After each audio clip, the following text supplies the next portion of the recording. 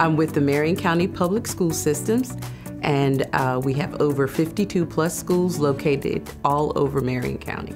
Each year, hundreds of students graduate from the Marion County Public Schools with high school diplomas, and we have lots of job opportunities that are available for them.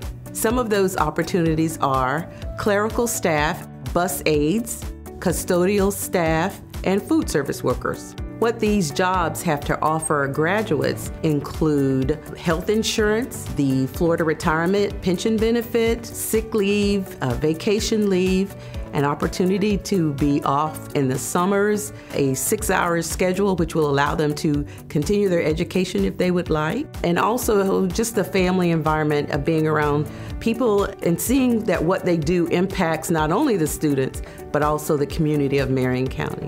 One thing I want all potential employees to know is that we have lots of jobs available that only require a high school diploma.